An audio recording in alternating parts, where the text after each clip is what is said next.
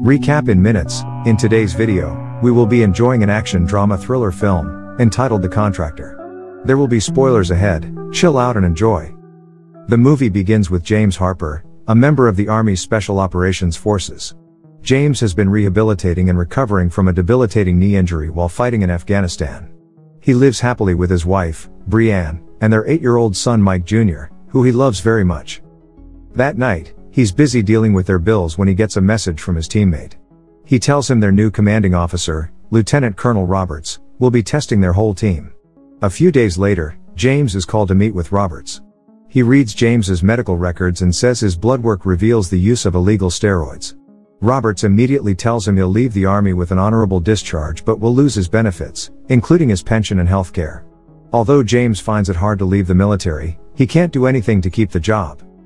When James gets home, he tells his wife the bad news, but he accepts it as the consequence of his actions. He looks distraught because he doesn't have enough savings to support them for the next few months, especially when they have a lot of bills to pay.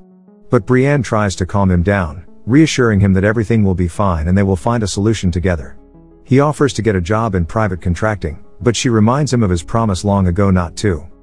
One night, when James is repairing the roof of the house, Brianne tells him that his best friend, Mason, has died as a result of ending his own life.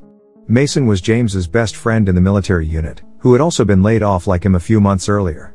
Brianne becomes very worried and afraid that he'll do the same. He immediately hugs her and assures her that he'll never leave his family, especially during difficult times. The next day, when James attends Mason's funeral, a man named Mike approaches him. They joke lightheartedly about Mason, and seeing his moody demeanor, Mike invites him to his house for dinner with his family. Mike is his former superior in the Special Forces military unit, who left the military after he got fired for the same reasons as him. However, their relationship is still good, so Mike invites him over. Later, James comes to Mike's house, and after dinner, they watch a football game while they catch up about their respective lives. Mike shares that he works in a private company with higher pay. Hearing this, James asks for help to let him join the company because, at this time, he still has yet to find a new job. Mike immediately tells him yes, and he'll set up a meeting with his employer. The next day, Mike brings James to a ranch where Rusty, the organization's boss, is staying. James sees an open file of him on the table and inquiries about it. He talks about how they gave everything to the military, mind, body, and spirit, but they just chewed them up and spat them out in return. He later realizes that Rusty used to be a military member who decided to leave and build his own company. Before hiring James, Rusty told him that most of the missions of this job are dangerous and have a very high risk. With his current financial condition, James has no choice but to take the job and accept all the possible risks. He also says that all missions from his company receive permission and direct support from the government.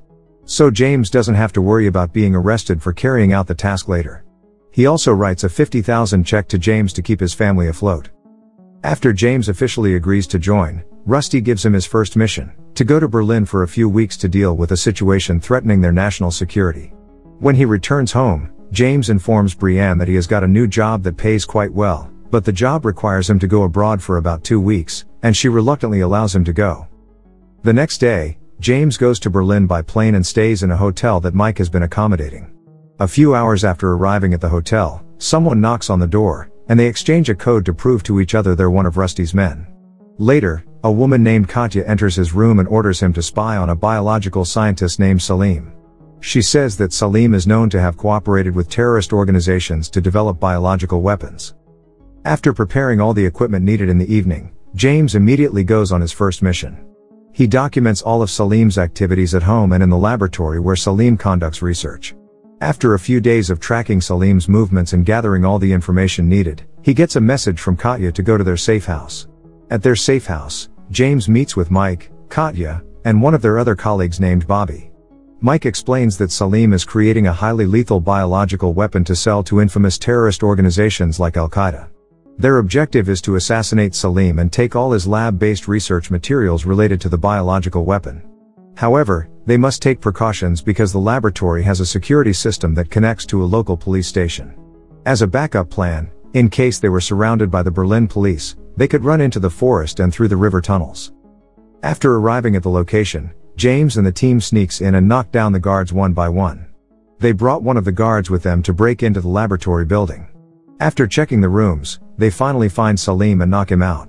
As soon as he gains consciousness, they immediately threaten him to hand over all his research and backup data. Mike then orders Bobby to transfer all the data to their computer while James is assigned to kill Salim. Salim begs James not to kill him because he's just a scientist trying to save the lives of millions of people through his research.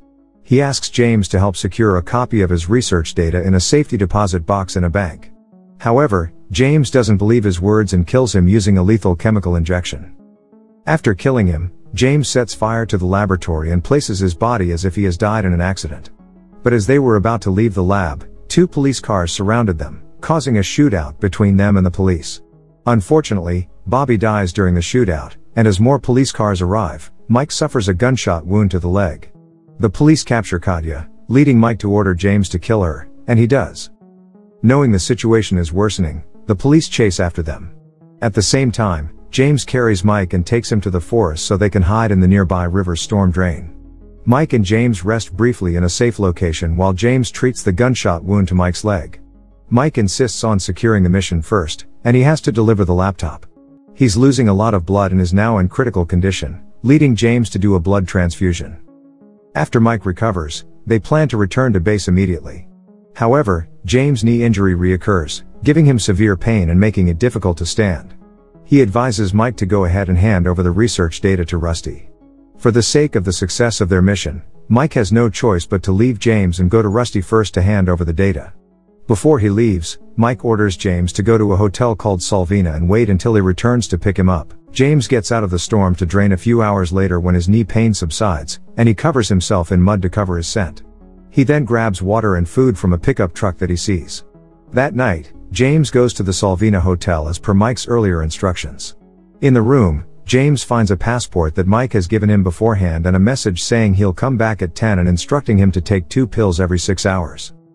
But after waiting a long time, Mike still hasn't arrived, and James feels like something is wrong, so he decides to leave the hotel. James then calls Rusty on a burner phone to ask about Mike's whereabouts, and Rusty says that their mission got leaked and some police are starting to hunt them down. He says that Mike never returned to submit the research data, so he assumes that Mike died on the way. Rusty then orders James to tell him his location so he can send some people to pick him up. But after seeing the people Rusty sent, James has a bad feeling and decides not to go with Rusty's men because he thinks that Rusty is the one who killed Mike. Shortly after James goes the other way, Rusty angrily orders his men to arrest and kill James. After avoiding several bullet shots, James runs to save himself from Rusty's men. After a fierce chase, he escapes under the bridge aisle and into the tunnels while 2 of Rusty's men follow him. James manages to kill one of them, but before the other man dies, James asks him who sent them and finds out that Rusty has sent them to kill him upon pickup, which they did to Mike. Later, James sends a short message to Rusty through the man's cell phone so that Rusty thinks he's dead. After a long and tiring journey, James rests in the underground station while thinking about his next plan. At that moment, he suddenly remembers Salim's words, the copy of the research data he has hidden in the safety deposit box. The next day, James goes to Salim's house and asks Salim's wife, Sylvie, to take a copy of the research data from the bank. At first, Sylvie refuses his request, but after he threatens to harm her son, she has no choice but to obey his orders and bring him. Shortly after, they retrieve the data from the bank, and then Sylvie hands an iPad with Salim's research on it to James. After unlocking it with the cooperation of Sylvie, he leaves the 2 of them. He calls for someone on a payphone, who gives him the location of a safe pickup point.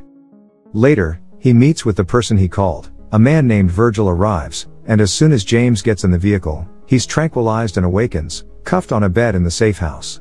Virgil explains that James's knee was infected and that while he was unconscious, he treated it. James wants to go home, but Virgil explains he can't.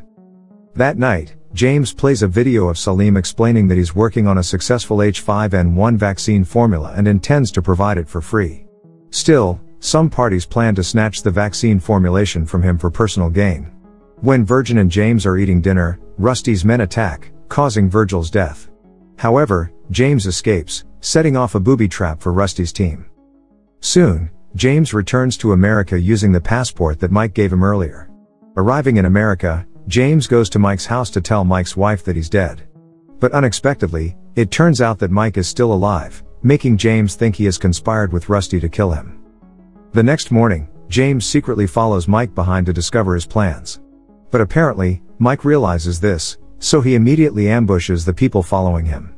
When he finds out it's James, Mike looks surprised because he got news from Rusty that he's dead. He says he didn't pick him up at the hotel because he never intended to betray James. On the other hand, James almost kills Mike, who lies to him about the mission and the research carried out by Salim. Mike advises James not to return home because if Rusty finds out that he's alive, his family will be in danger. Hearing this, James decides to kill Rusty and his men because it's the only way to solve all this. That evening, Mike goes to see Rusty, while James sneaks into Rusty's house through the back door. Then, they start shooting all of Rusty's men until a fierce shootout ensues. After all of Rusty's men is dead, Mike and Rusty shoot at each other. James manages to kill Rusty but not before Rusty mortally wounds Mike. He rushes to take Mike to the hospital and save him, but he dies due to severe injuries. The following day, he burns Mike in his car to eliminate the trail before returning to his house to meet his family. The movie ends with James reuniting with his family, wherein he intends to take his wife and son to leave America and start a new life. Thanks for watching, subscribe for more videos like this, and help the channel grow.